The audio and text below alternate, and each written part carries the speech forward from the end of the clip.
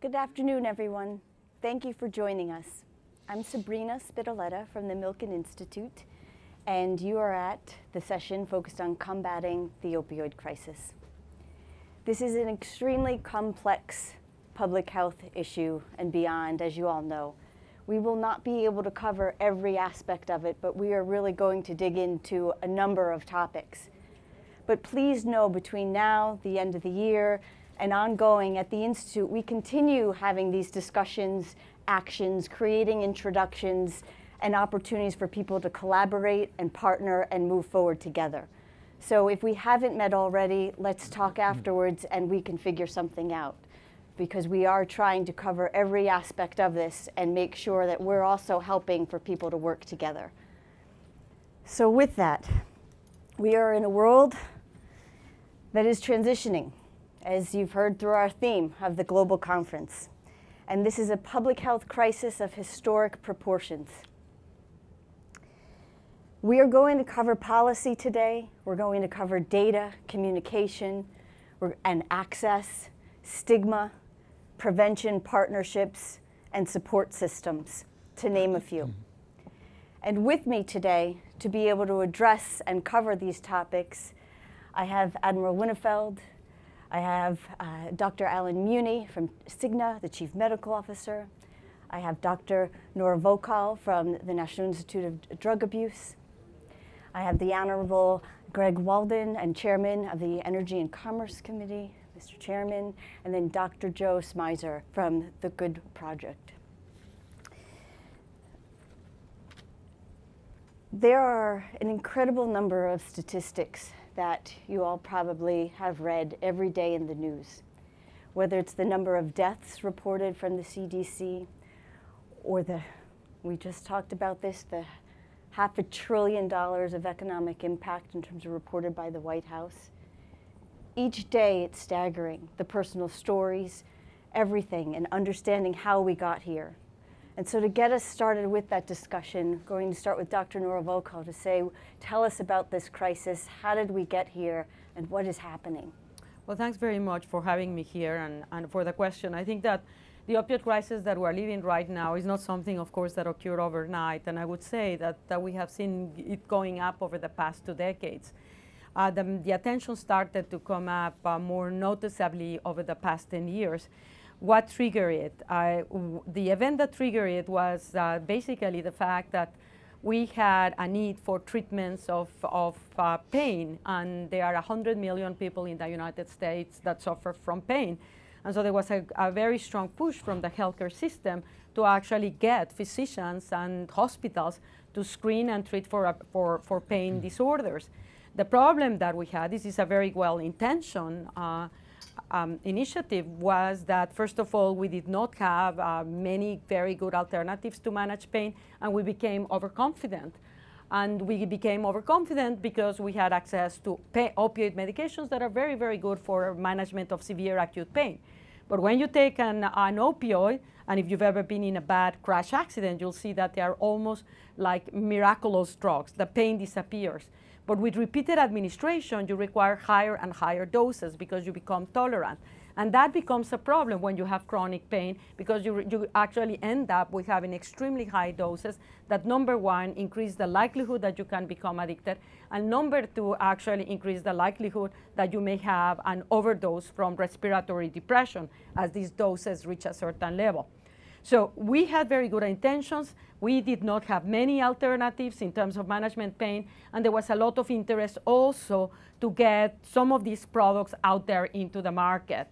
And you can put fingers here or there. The reality is that we have a system, a healthcare system, that allowed that to happen.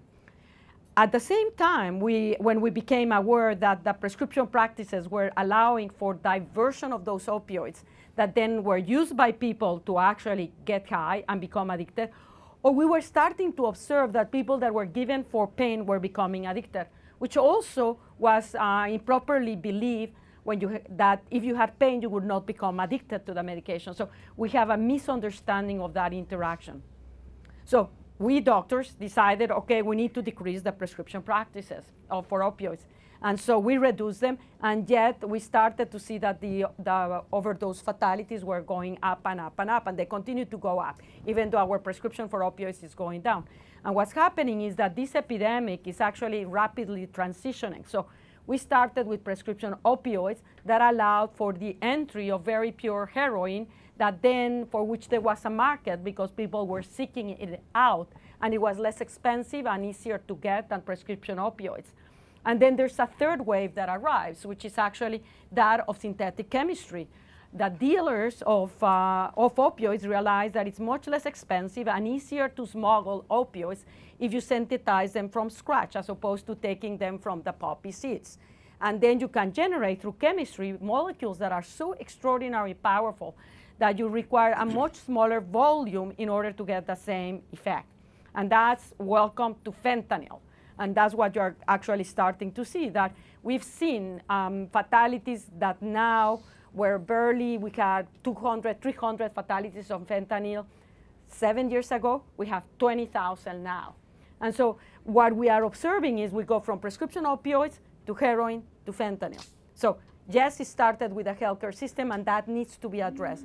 But I also have to bring it up to all of you that we also now have a much more complex problem that is emerging by the very, very powerful effects of opioids. Opioid medications, or as well as heroin, all of them act by activating the mu-opioid receptor. And the mu-opioid receptor stimulates the main reward centers in the brain. It inhibits pain, but it stimulates reward. And that's why it is actually sought out as a drug of abuse, and that's why it can be very, very addictive. And my last point that I do also want to bring it all up to you, because it bothers me at night, and I want to get rid of it out of my brain, is the notion, yes, we have a healthcare system that for whatever reason allowed this to happen, but yet at the same time, my question to myself is, why? What was there in America that allowed for the distribution and the rapid escalation of the abuse of these substances? And as we think about what is it that we can do to prevention, I think we need to address both of those aspects.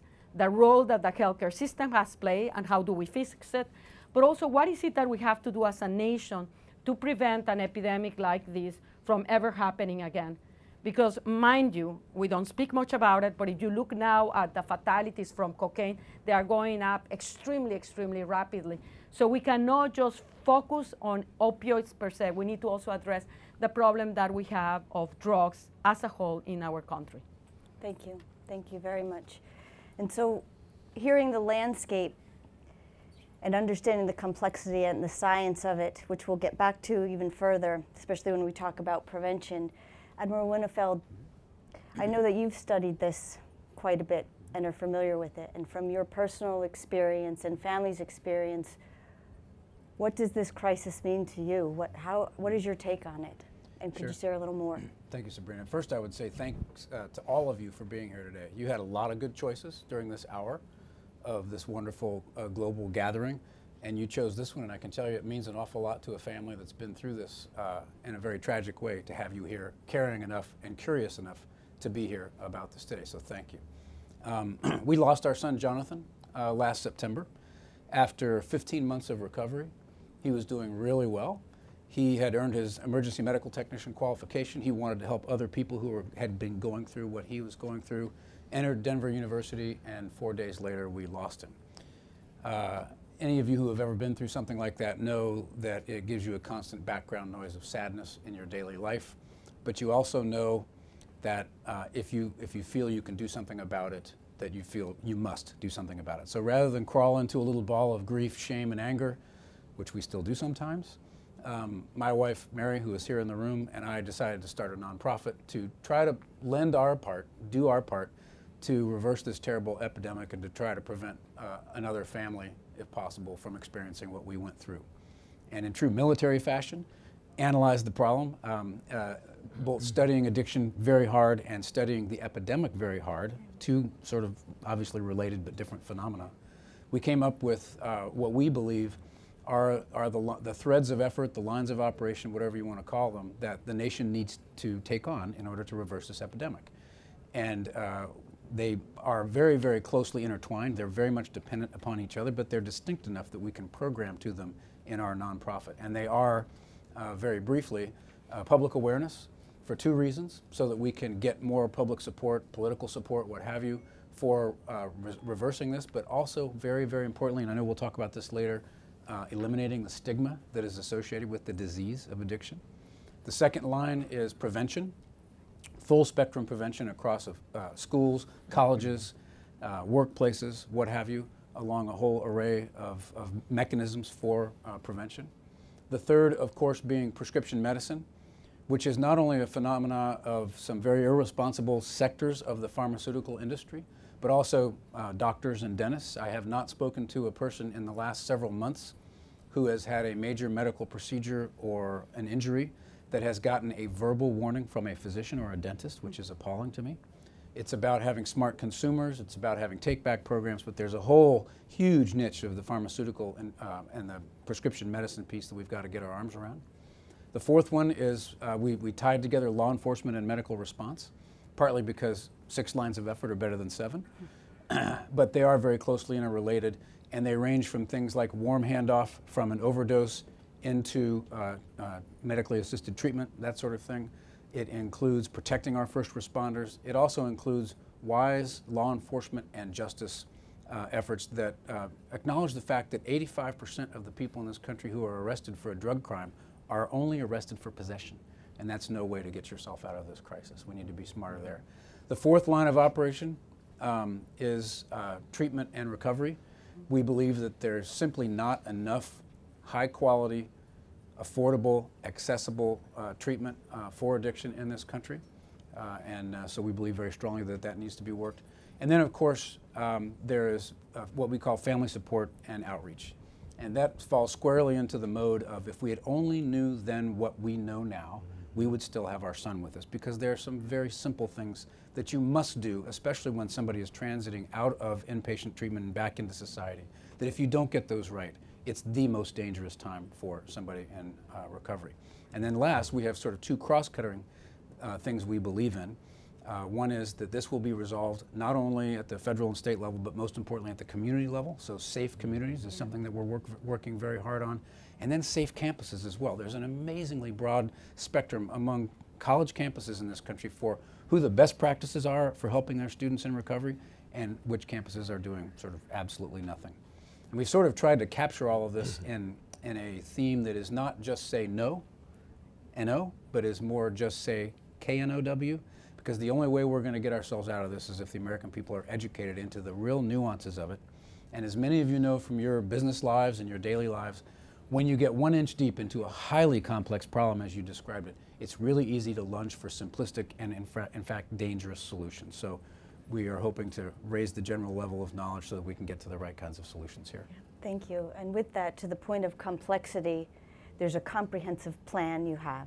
So comprehensive approach with a plan. Right. And through that complexity, we also have a comprehensive effort that Mr. Chairman will walk us through in terms of policy. You've been advancing a lot of legislation in response to this opioid crisis. And could you share a little bit about where are we and what's going on right now? And we'll dig into these other topics that the Admiral brought up as well. Thank you, Sabrina. And Admiral, thank you, and Nora as well, for sharing your stories and kind of setting the stage. And Mary, thank you. She participated in a victims panel we had a week ago Thursday in Washington, and it was very, very powerful and meaningful, and I'm sorry for your loss.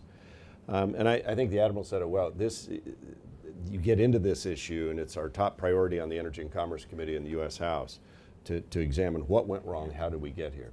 So our Oversight and Investigation Subcommittee has been working for more than a year doing the deep dive investigative work, specifically focused on West Virginia. It's kind of the epicenter of the country, and you can really peel back the onion there, and you can find situations where millions of hydrocodone pills dropped into tiny little towns. Kermit, West Virginia has a population of 406 people. In a 2-year period, 9 million pills, 9 million hydrocodone pills went in there. Williamson, West Virginia, 2,900 people, 20.8 million pills over 10 years.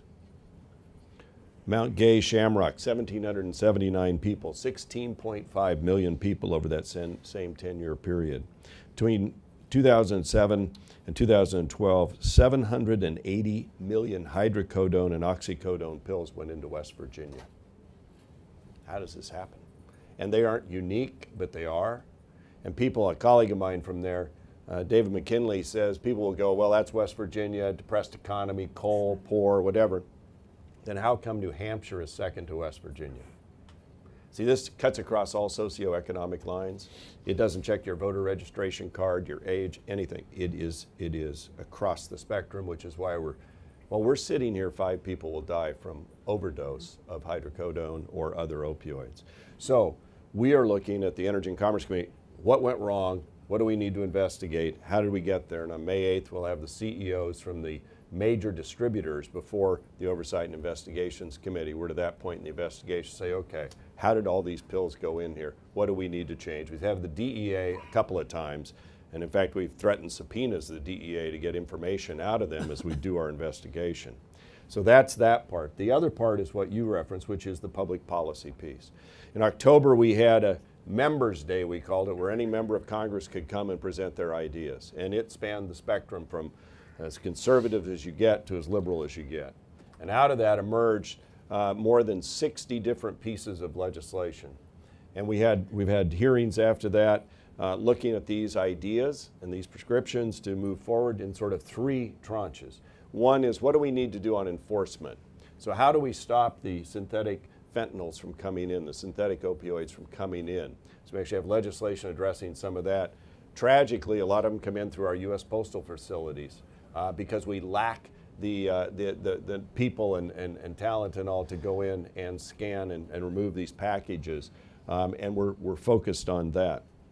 And there are other things. You talk about the chemistry changes. They change a molecule, and then all of a sudden you have a new synthetic opioid. By the way, they can do that faster than the law's been able to keep up.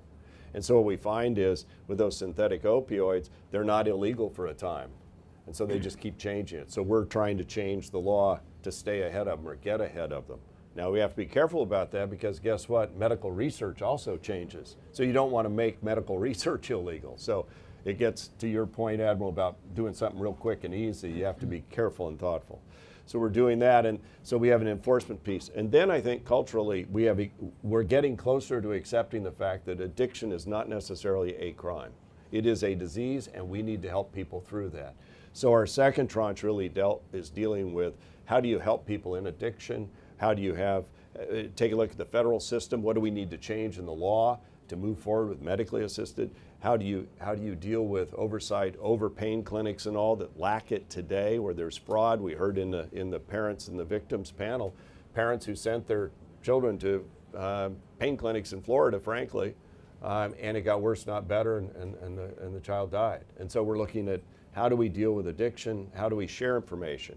We have situations where parents have said, our child was clean and sober and then had some other medical treatment. The next medical provider was not informed because of certain information sharing restrictions and got prescribed opioids and died.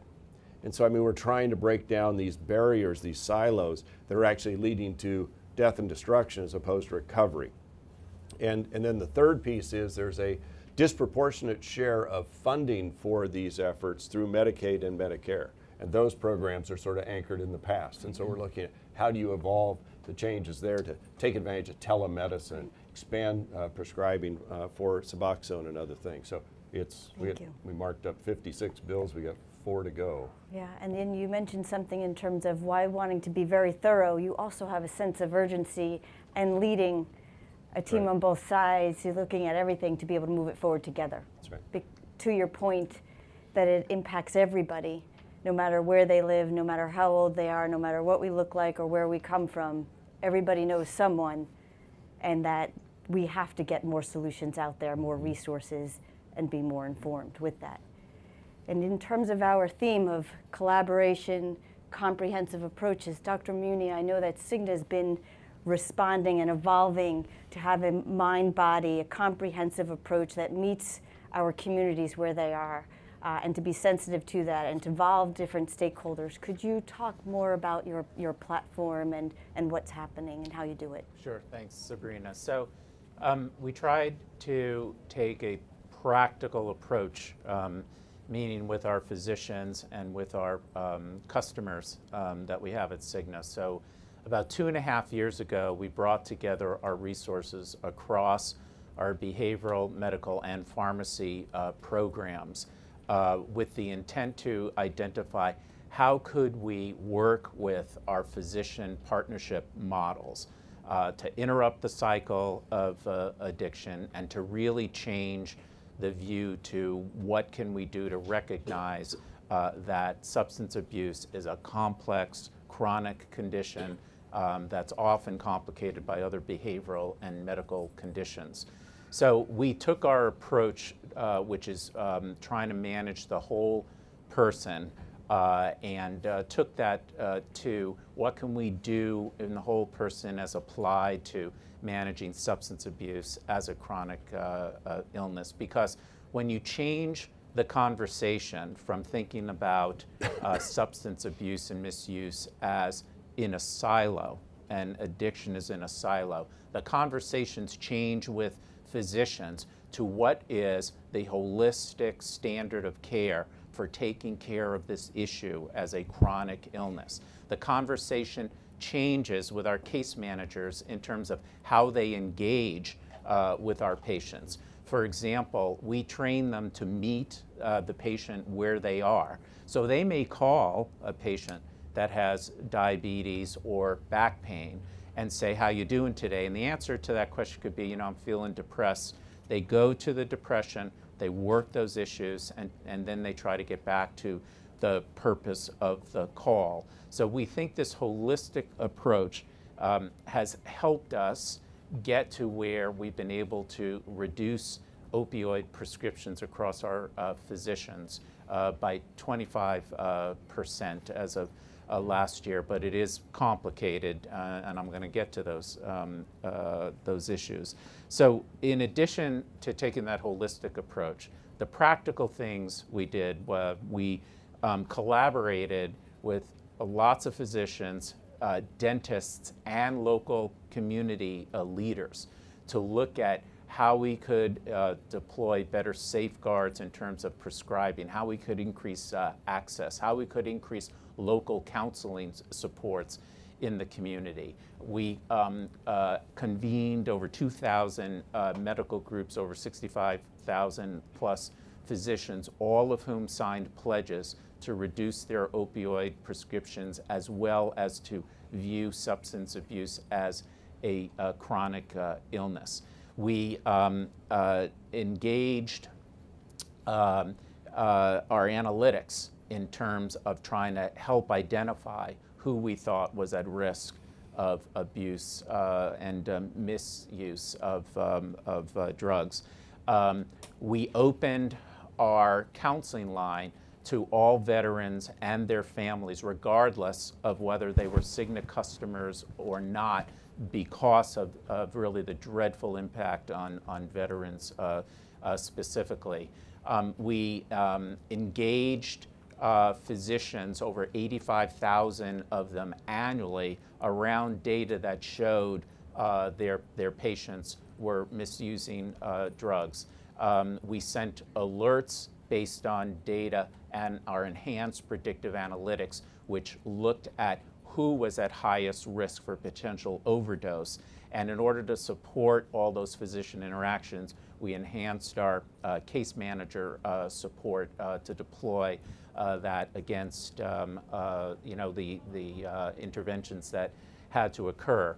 But as was already mentioned, prevention at the individual consumer level, we thought we had the opportunity and we created a prevention program that interacted with our consumers who had pain, teaching them about pain, how pain can be managed, and importantly, how to have discussions with their physicians about opioids. We also worked with our employer groups who we knew had substance abuse issues, in particular in terms of opioid management programs that we worked with the employers to actually get out into their populations.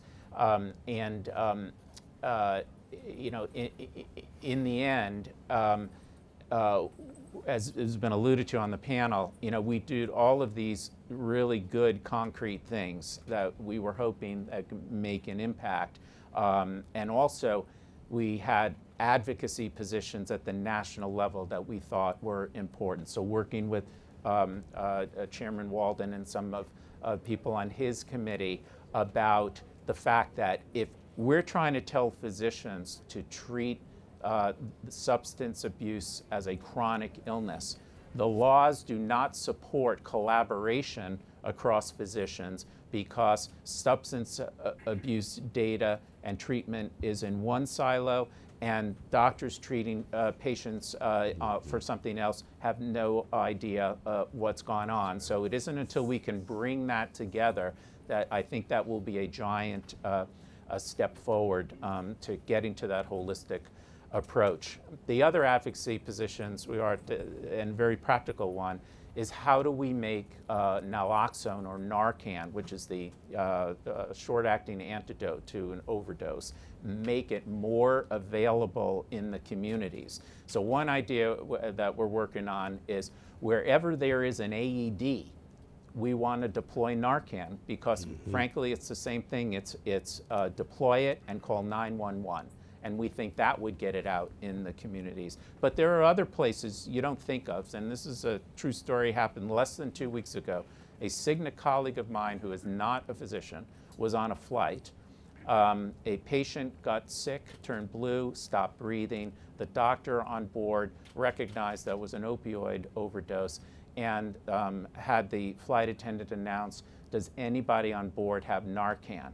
Well, when I heard that, I went, whoa. I mean, the chance of anybody on board having Narcan is like, lightning striking you after you hit a hole in one. And yet, my Cigna colleague had taken it upon himself last year to take a local course in Connecticut where he lived about how to administer Narcan. And when he graduated from that course, they gave him a vial, and it was actually in his briefcase. Wow. He walked it back to the doctor. It was administered. Patient was revived. Plane was able to land in 20 minutes, and paramedics met them. So while that's great, the question you have to ask is, why don't all airlines carry Narcan at this point as an emergency, piece of emergency medical equipment? Maybe that's something you could look into, Chairman. But so the complexity of this doesn't end. And to get back to where Dr. Volkow started the conversation, as happy as we are that we were able to reduce the opioid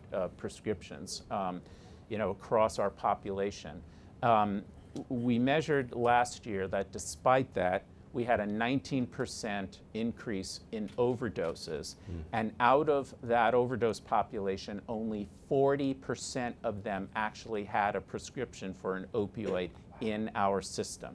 So this is why we're here today. This is a complex problem that you can do all the great things, but we've got to make these connections from across multiple disciplines in order to make a difference. Thank you. Thank you for sharing that story as well. We will come back to that piece. And I want to go to you, Dr. Smyser. Your company is known for big data, but taking from a tech perspective and media in the context of public health. How does that work with your collaborative model based off of the crisis? If you could just explain that landscape so then we could dig in a little bit further as we transition through this panel. Sure. Well, so we're a nonprofit, I should say, and we were formed a few years ago by executives from industry and then executives from public health and healthcare, and it was basically out of a mutual frustration that public health as a field was lagging years behind, and I think maybe you could argue in some cases decades behind, and I'm a public health person so I can say that, industry. And we wanted to deploy some of the lessons that, that industry and some of the tech that industry has access to for public health and healthcare. So fast forward, we're now really deep into the big data space, like everybody. We're talking a lot about it at this conference, actually. How do you leverage big data and new technology for business decisions primarily? We're in that same space, but we use that for public health and healthcare. So what that means for us is We have partnerships with the tech firms that you would expect, the social media companies and Google, but also with large healthcare systems like Kaiser Permanente and Trinity Health and Dignity Health. And big data to us just means mostly data that comes from media. So traditional media like radio and television and print news, and then new media like social media. And how that actually works for us is we have half our staff are public health people, and half our staff are data analysts, and they sit at the same table, and they do a formal literature review to find any public health or clinical research that exists on the topic that we're faced with. In this case, it would be the opioid epidemic. And then we operationalize that into how can we basically make search queries in this big data that's coming in through media. So just like you would in a Google search bar type in something to give you a result, that's essentially what we're doing. We're just doing it with a lot of data, and it's all coming from publicly available media sources. And then sometimes we go to the tech companies themselves. Like for instance, we worked on a research program around the opioid epidemic with Facebook, and we worked on a research program around this epidemic with Google. So if we don't have access to the data ourselves, they sometimes give us access to their data analyst who has access to their data. And that's basically, in a nutshell, how we work, and I'll share a little bit later what we found. Great, thank you for that. And can I comment on the issue of the data, because that is actually something that is crucial for this epidemic to start with. For example, we even don't know right now, we don't have sufficient data to understand for the overdoses, a very simple one, what percentage of them relate to patients that had pain versus what percentage of them were patients that actually were using it in order to, because they were abusing the drug. So we don't, and your intervention is going to be very different if you have pain than if you actually have become addicted to the drug. The other thing is the epidemic is extraordinarily heterogeneous throughout the United States. So for example, Massachusetts has one of the lowest rates of opioid prescription practices in the country, and yet it has got one of the highest mortality from overdoses. 80% of its overdose fatalities are from fentanyl. Yep. Whereas in Arkansas and Oklahoma, basically most of the mortality there is from prescription opioids. But without having a good understanding of the data, you cannot tailor interventions. And the other aspect about it that is very important, for which you also need data, we've all come to recognition that yes, we have treatments for opioid addiction.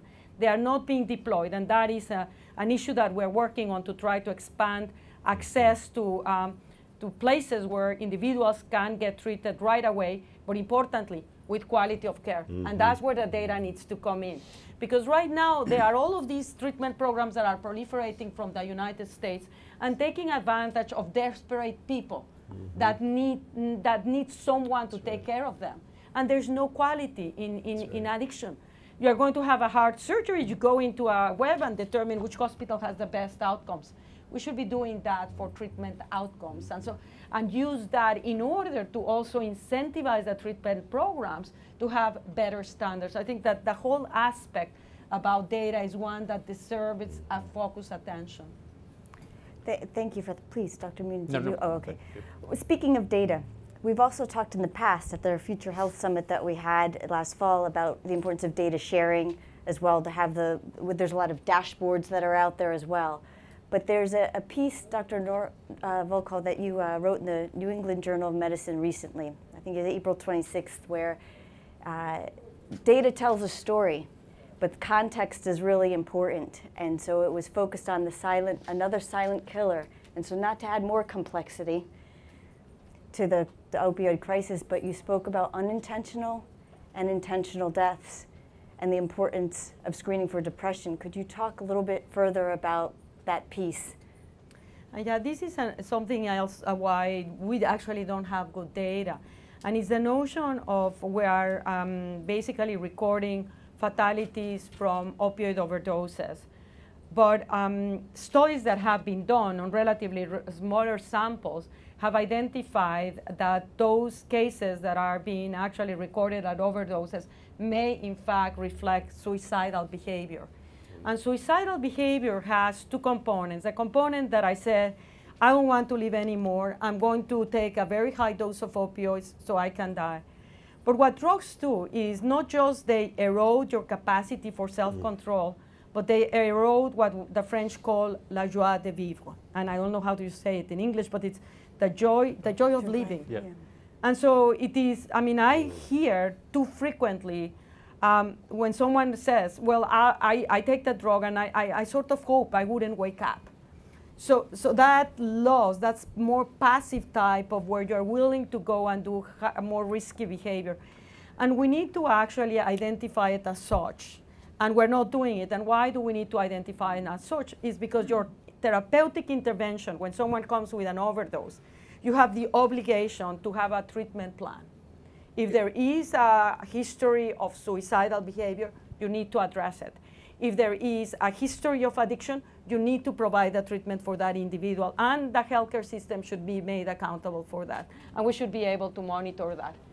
And then if you have a patient that has pain, and this is unbelievable, but it is what's happening in our country, and overdoses because the doses were too large, there has to be a system that the treating physician knows that that happened to that patient so that they can bring the doses down. And that is not being communicated. So it's suicide as one of the factors that is contributing to the overdoses, but it's more than that. It's leading us to recognize that we don't completely understand the heterogeneity of the causes that are resulting in overdoses.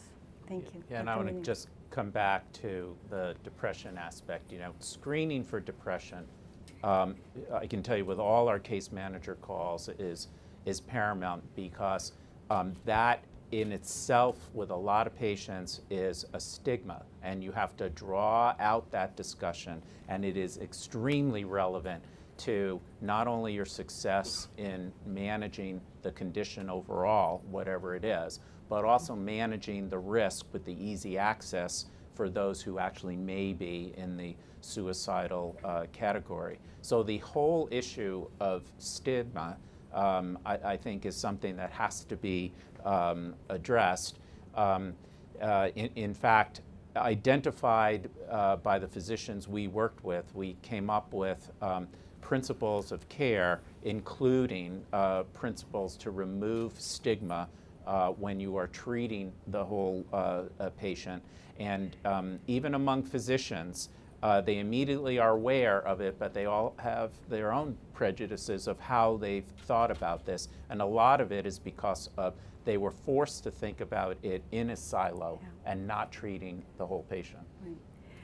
Thank you for bringing that up, because in the context of communication and access, stigma, Joe, I'd like you to share some examples of how your model and work in terms of the public health and the opioid crisis is uncovering some findings that could lead us to maybe changing the way we communicate and our actions forward. And so just share a little bit more so we could discuss that a little bit.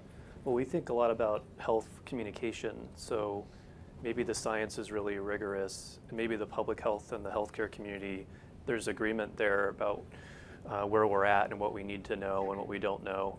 But then, so as very often is the case, there's a big gap between public health and healthcare subject matter experts and the public.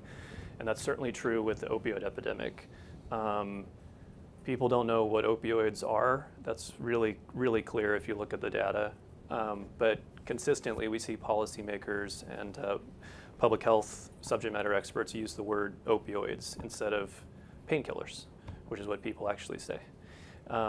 We also see real big differences in in the messaging that people are exposed to in rural areas versus urban areas in the United States.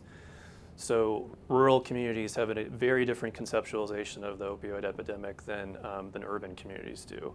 And there's very little messaging, very little health communication that's being tailored for rural populations. Mostly it's being tailored for urban populations. We worked really closely with some of the tech companies, and we found, if you look at the data, it's pretty clear 18 to 25-year-olds in the United States have been reached not at all by any sort of prevention messaging. They're not talking about it, they're not reading anything about it, they're not sharing any of that information, they're not opening up any news stories on the opioid epidemic. And that's really important because that's when a lot of people start taking opioids, is in their 20s, and then there's a transition that happens. Folks over the age of 45 years old and older do pay attention to the opioid epidemic, but they're looking at it through a lens that's often related to chronic pain. So they have some personal experience with chronic pain, which younger audiences typically don't. And then there's a policy framing, so which younger audiences tend not to care so much about. So if we don't tailor the communication for the different audiences, then we're going to come across as tone deaf. And that's a huge issue right now that I see in sort of the response. If you look at messages that are transmitted to the public, the opioid epidemic is framed predominantly as a policy debate that's occurring in Washington, D.C. And that's incredibly disempowering for individuals who are living through the opioid epidemic. There's almost no information about what local communities are doing or handling this topic, what people are doing for themselves, local heroes. There's almost nothing out there that's like that. And that's particularly true in rural areas, which we know are over-indexed on opioid overdoses. And Google did its own study with us and found that that's true if you just look at Google searches. So Google searches related to opioids are heavier in counties that have higher overdose rates for opioids. The trend lines are overlapping. And it's predictable, the information that people need and the progression of someone who is experiencing pain or a reason that people start taking opioids, and their progression from I maybe have been in a car accident, or I'm taking certain drugs recreationally that we know are correlated with opioid use. And that path of the person from that moment to getting prescribed an opioid or using an opioid to looking up symptoms of opioids because now they're taking them, to becoming dependent, to becoming addicted, to now looking for treatment. And that is consistent across the United States, and it's really clear. And if we could just get messaging to those people in the moments when they need the messaging, we could do a tremendous amount to curb this. But again, then the messaging needs to reflect where that person's at and their lived experience and their cultural and social norms.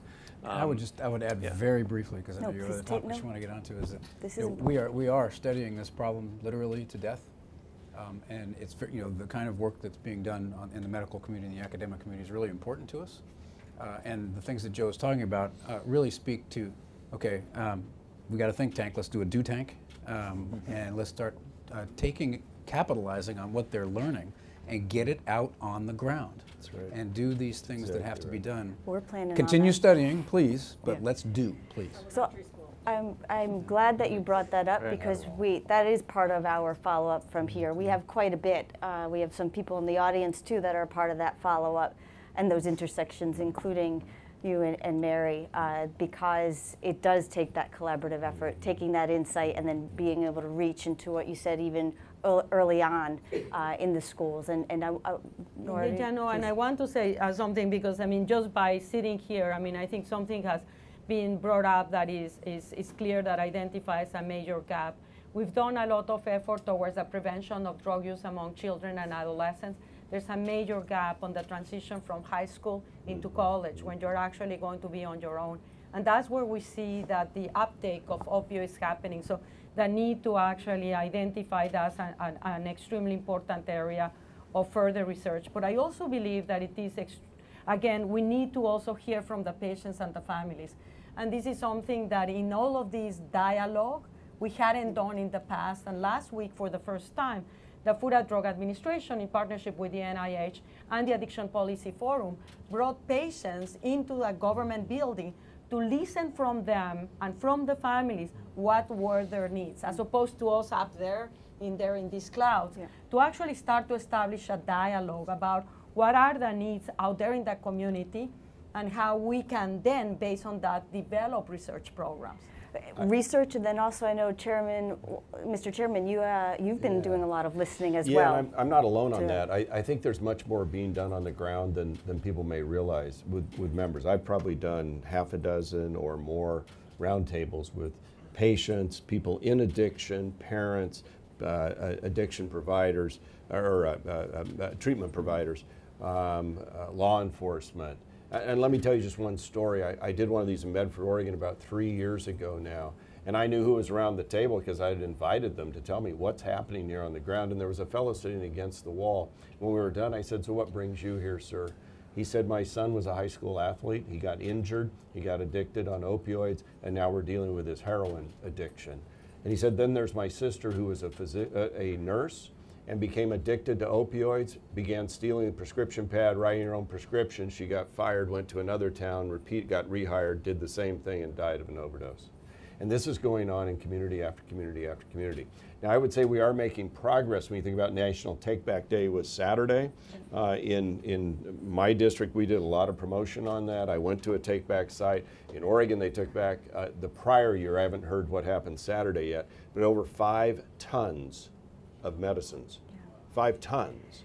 Washington State last year took back over 7 tons of medicines. Now, they aren't all opioids, but when I was standing there, this woman brought up a garbage bag full of medicines and dropped them in the box, no questions asked. What we have to get to, and we've got legislation that works on that, is a very simple system that if you're from the West Coast out here, we're used to recycling our bottles and cans and taking them back and getting your dime back or whatever. We do it with ink cartridges at Staples. We need to be able to have a simple, safe, you don't even think twice about system for returning medicines that are unused. And one of the things, if I could, it's an interesting metric. The Wisconsin Attorney General told me recently they took 63,000 pounds of opiates back last year. 63,000 pounds, that's 30 tons. Yeah. And I think that's the wrong metric. Yeah. If we weigh this stuff, that's one thing. You all are business people, you understand metrics. What's the economic value of those things? How much did we pay? Absolutely. How much did insurance companies pay? How much did consumers pay for those drugs from pharmaceutical companies that are being thrown away? Yeah. But I think the important piece, to get to an earlier statement, this is a comprehensive strategy. Take back's one piece to get it out of the medicine cabinets rather than in a punch bowl at a college dorm. And so we have to get to best practices on prescribing to reduce that. We have to change the culture. We've got to make sure that we're doing every piece of this along the continuum. But let me then put you on the spot, because I think one of the things that I get these emails and they says, yes, you are all saying that we should be following the CDC guidelines, that opioid prescription should not be the first line of treatment for someone in chronic pain, but then we're not being reimbursed. So it is much less, it's much easier. We're changing the reimbursement strategies too in the legislation. And that needs to be addressed. And the same thing needs to be addressed because actually you need a multi-pronged, comprehensive management of pain. That's number one. Right. And the other one, we need to ensure that the treatment and is sustained as a chronic disease is covered for the management of opioid use disorders. Right. And we have, among the 63 bills we're looking at, we have bills that address all those issues. And there's also the point where prescriptions aren't correlated, prescription writing and patients getting prescriptions are not correlated from state to state, so people can move around, PDMPs. which is the same issue years ago that we had when a doctor would lose his or her license and could move just from state to state until the National Practitioner Data Bank was put into place. So this is a similar issue. We have legislation on PDMPs, we have legislation on e-prescribing, we have legislation to allow pharmacists to decline to fill when they think there's a problem. And so, I mean, again, the good news for me on the committee I chair, we have doctors, we have pharmacists, we have people that have been involved in a lot of these areas, plus a lot of us have gone out and done these on the ground. And with that, with the policy, then how we bring it back to our communities, right? So when it hits our communities, how are we communicating with them? And I'd like to go back to stigma to spend a little bit more time on that and talk through how do we remove the barriers? Like how are we talking, how are we getting to our communities, not after something happens, before something happens? What more can we do? What can we do differently? And how are we thinking of all this? And not just through even just the dialogue, through the prevention efforts. I think there's some interesting things happening. I was in Illinois with Adam Kinzinger, a member of Congress, a colleague on the committee, and he had a roundtable where the sheriff's office and I've forgotten which town it was, they now, you come in, whether you're a heroin addict or opioid addicted, you turn in your medicines there, you turn in the drugs there, no questions asked, and they guarantee within 24 hours you'll be in treatment. Now you think about the sea change, you talk about a world in transition. You take your heroin into the sheriff's office and say, I'm here, take it. And so we have to get to a culture that is similar to that, where we recognize addiction is a disease and a disorder that needs treatment. And I agree, and the same thing in New Hampshire, in Manchester, for example, they started the fire department. If you are addicted, you go there, and they take you, they physically take you to a treatment program right there, and they will guarantee they'll treat you. So we're changing the way that we do practices. But I think that the other element is very, very relevant in all of this is that as we're addressing stigma, is me as a physician, one of the aspects that I realize is that the moment that we can give greater tools to the healthcare system for them to be able to manage addiction like they manage any other diseases, it would automatically be embraced. So it's not a theoretical component. So one of the aspects that we give priority in research is the development of therapeutics and evidence-based interventions, such that then we can, and funding models that can be used in the medical setting. For example, we're funding several researchers to initiate treatment for an opioid use disorder in the emergency department, right there when the patient is captive, as opposed to what's happening, that the patient are released after an overdose. And then, of course, they go and immediately overdose, and unfortunately, many times they die. 10%, hear about this number because it makes me mad. 10% of patients that end up in an emergency room with an overdose will be dead in 1 year. And they were in the emergency department. So I think that when we're this issue of policy, I think that I'm going to be shut down because, I mean, what to me is, can we demand that there is reimbursement on the basis of ensuring that there is quality care? Because to me, it is malpractice to take someone from an overdose and release them with no very specific treatment. 1,000 people a day will show up in that ER overdose. Yeah. Admiral Winnefeld, A couple of interesting dimensions of stigma. First of all, it is more of an older person's problem than a younger person's problem. I have a very good friend, very wealthy man, read our article in the Atlantic, gave it to his son because he thought something was weird with his son. The very next day, son comes in and says, "This is me, I need help." And what we found was that the father, the mother, the older people in the family were like, "We want to keep this quiet, but we need your help finding treatment," and so we vectored them into treatment. I've got this, the son is I can't really say too much about him because I'm respectful of the privacy of the family, but the son is like, I'm happy to go out on a speaking tour if you want. I'll work for you guys, I'll do whatever you want. So the younger generation, millennials, post-millennials, are more okay with this than the older generation, which is why people like Mary and me stood up and said, you know, this is us, you know, trying to set an example. The other thing is, there are some other gradients too. We just found out yesterday about this really great little treatment center in Denver because there are so many young women who have kids who are in this situation. And if you're a mom and you are thinking of, you know, I need treatment, and you go in there, you're worried they're going to take your kids away, right? Yeah. So they will take in a young woman, they will give her the treatment, and the kid gets to go with her. And they take very good care of the whole family entity there, including the child and mother.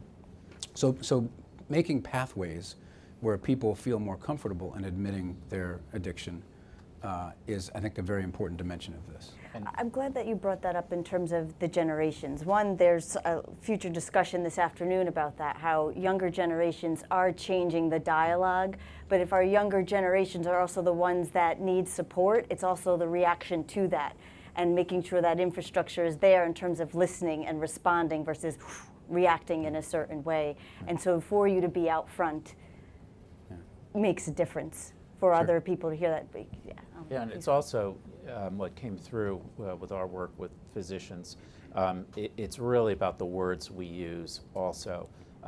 Using words like addict or clean and dirty versus, you know, this is a chronic illness, you know, that really changes attitudes where it may be somebody doesn't get the follow-up they need out of that emergency because they're just an addict as opposed to there's somebody with a chronic illness and more compassion and problems. So, you know, down to basics like that, it really changes the conversations and I think changes the attitude. Yeah, and support systems, we've talked about, and transitions, right? And what's there at transitions. Sure. I know that you and Mary have spoken about that quite a bit as well.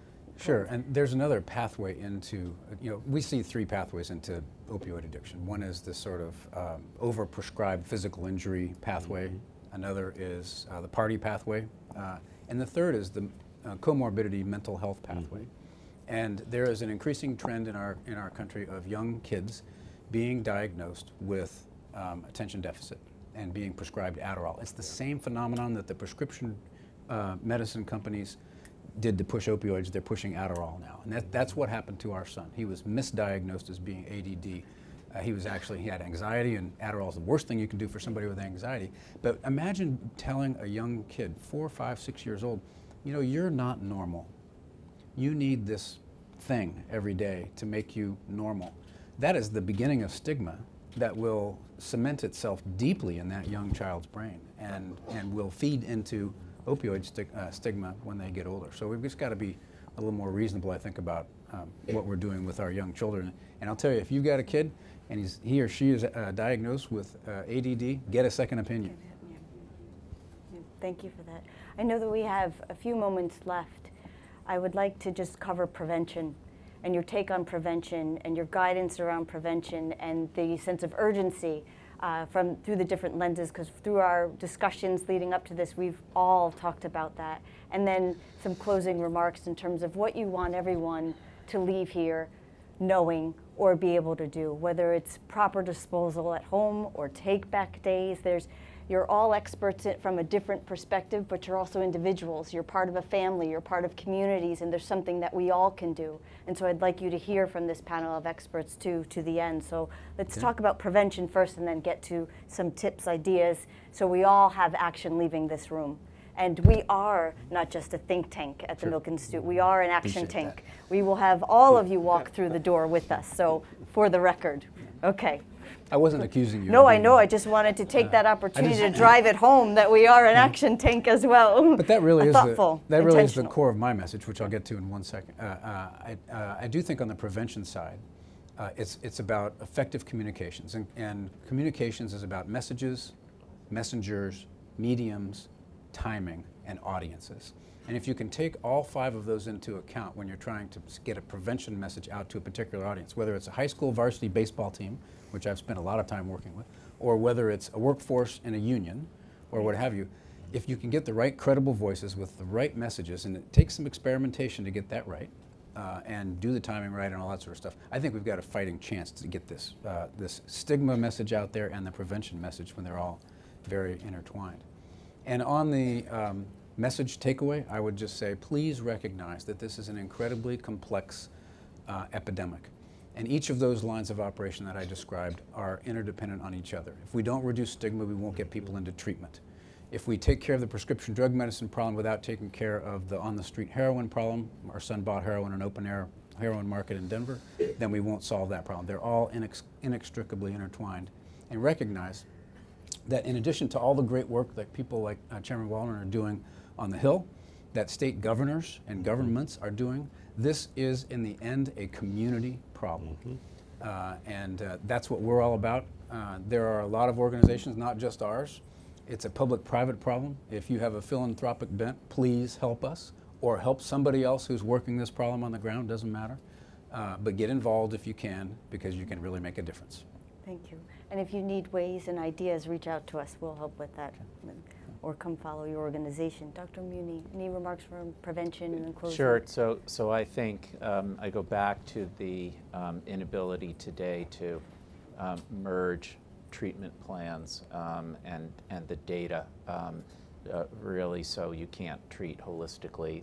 That is really is a missed opportunity on prevention, and it also fosters the continuation of the stigma that's attached as well until we start bringing those things together. Thank you. Dr. Volkow. Yeah, from the medical perspective, we know that the most important intervention by far we can do is to prevent a disease. And in the case of addiction, the thing that's so much more challenging is you can completely prevent it. I mean, if there are no drugs, the person does not become addicted. So what is it that we can do in order to actually minimize the likelihood that individuals start to experiment to drugs and then become addicted? And I think it is a very doable one. And that's why I started by asking, I always ask my question, what is it that we're doing as a country that has allowed for the opioid crisis to actually blaze like such a wildfire? And I think we have to ask that question, and brings back to the point that what we know from prevention, families are extraordinarily important as the first line of defense, but as importantly also are the communities. And we need to look at what is it that we have done in the communities throughout the United States that had led to a level of degradation that is not providing that support that is necessary. Thank you. Thank you, Mr. Chairman. Yeah, I think it gets back to what the doctor said. It all starts with a prescription, generally, until it's out there in the medicine cabinets and then flowing out into the streets, unless it's the fentanyls, which we have to stop, synthetics. So it gets back to changing behaviors. I was with an oncologist the other day who said he was old enough to remember in his continuing education, they said it was malpractice not to prevent pain in the patients. Now it's malpractice to prevent pain in the patients, in effect. And there are national studies at the VA and one in Europe that shows using traditional over-the-counter anti-inflammatories and painkillers like Tylenol or something, in the end, the patients reported less pain that were on those than on opioids. And that doesn't mean you don't need opioids, and I'm not pretending to play a doctor, even though I spent a night in a Holiday Inn. But I'm just saying that we need to rethink these strategies, and we need better education. I was at the, there was that wall of opioid overdose victims that was on the White House grounds for a while. And we were just talking there about what an incredible national tragedy this is. And they had a group there that had a sticker you could put on your insurance card that basically says, ask me before you give me opioids. And you think about if insurance companies just did that, I'm not trying to mandate anything new here necessarily, but you think about just that, because I don't think the patient trusts the physician. And you get a bottle of pills and they say, take them. Right. You were trained to do that. Right. And so I think we all have to walk back and kind of the ask why. Thank you for that. I think will help. And then Joe. I mean, I don't think we do a very good job in this country. We never have at dealing with drugs. I mean, we've always looked at it in a punitive criminal justice way of looking at it. We've never looked at it holistically and at the community level. So I guess if I'm going to be optimistic, I hope that this opioid epidemic reframes that and gives us some opportunities to, because it's affecting other demographics that haven't been affected by a large-scale drug epidemic before. Maybe some good will come out of that. And I also think that we need to get data to the people who need it. And when that data is available, we need to actually listen to what the public very clearly says that they need to know. And that's sometimes really hard for those of us in public health, because we have to kind of loosen the reins and not just tell them what we think that they need to know. Thank you. Thank you. I have 3 comments, short ones, and then we're at the U.S. Surgeon General said better health through better partnerships, and so that has come up here. The other piece, and this is an observation and I think it's a fact, we are each other's community. So we should all figure out a way to take action and what that looks like. And finally, a couple weeks ago, I was at a forum focused on chronic pain. There was physicians, there was doctors, it was a nice cross-section. And one physician talked about in the use of technology and prevention and interventions and all of our approaches, we're all open in this time of where we are in life to new things and new ways. But sometimes it also means we have to let go of the old ways. And so to make more room and opportunity and letting go of that mindset, it could be what stigma and what forms that, but there's different things, or the words that we use. There's different ways we can all chip away. It's not always just being in a position of power. It's that power is as even individuals in each other's communities. So I can't thank all of you enough for being on this panel, for the work you're doing, for the stories you're sharing, and for the resilience to keep at it. And I look forward to continuing our work together and digging in further and bringing more people along with us. So thank you very much. Thank you. Thank you. Nice job. Thank you.